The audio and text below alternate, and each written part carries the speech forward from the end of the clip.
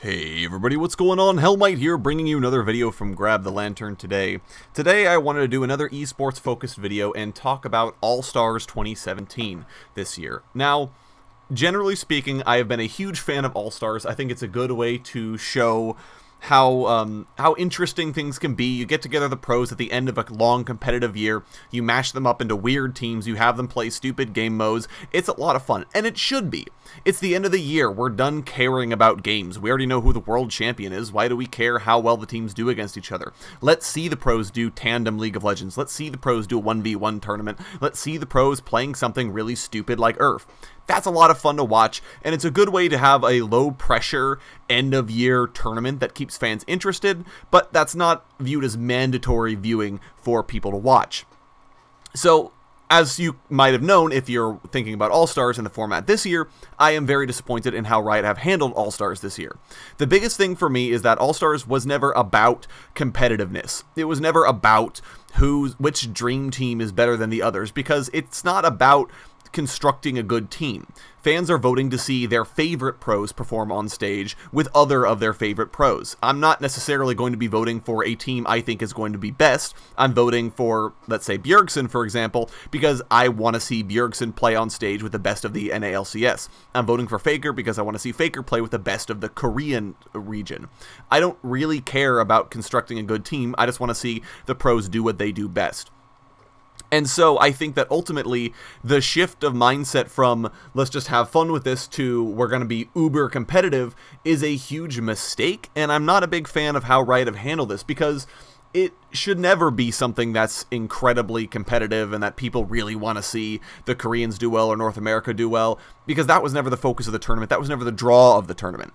I honestly have no interest in watching All-Stars at all, because I know that there aren't any fun game modes. There isn't anything interesting. It's just Korea versus North America versus Europe versus Brazil, etc., in yet another tournament. But this one is utterly meaningless. There's no drama attached to it. There's no interest. Even if Korea wins or even if North America wins, it doesn't feel like an actual win, because it doesn't mean anything. They don't get anything for it. Sure, they can say they won All-Stars, but at the end of the day, that's an empty title. It doesn't mean anything for the players winning it and for the people watching it.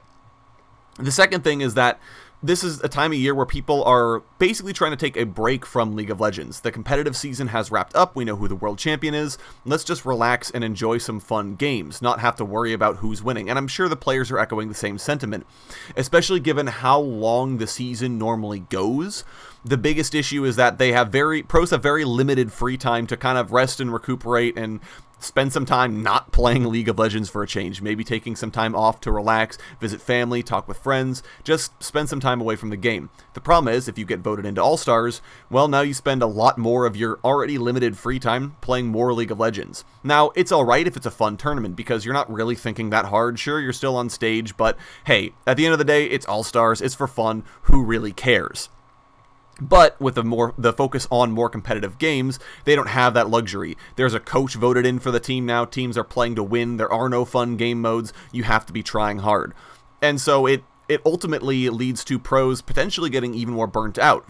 Bjergsen, for example, will have very little time to recuperate before he goes into his next competitive season. So he may perform worse because he had to be at All-Stars. There's also been talk of All-Stars not being paid. Basically, the players and the casters and the coaches aren't paid to participate in All-Stars. I don't know if that's true or not, but if it is, it's another reason why All-Stars should not be competitive. If you're going to be telling your players and coaches and casters that they need to be bringing their A-game for a competitive tournament, you need to be compensating them right, and with all respect, you need to be compensating them. So those are just my thoughts. I would love to have All-Stars returned in 2018 to a more fun, lighthearted competition. That's what people want to see. That's why I watch All-Stars, and that's why I know a lot of people watch All-Stars. And it just makes more sense for the player base as well. So I urge Riot to reconsider how they've been treating the event this year, and to maybe think about going back to its roots as a more for fun area.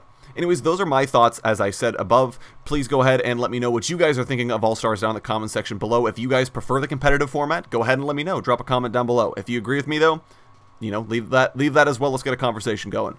If you enjoy the video, go ahead and leave a like. And if you really enjoy the video, consider subscribing. I upload a video every Monday, Friday, and on patch days as well. And if you're looking for more Grab the Lantern content, you can check out my blog, grabthelantern.tumblr.com. I upload an article just about each and every single day for your enjoyment. Once again, thank you guys so very much for watching. I do appreciate it, and I will talk to you all later.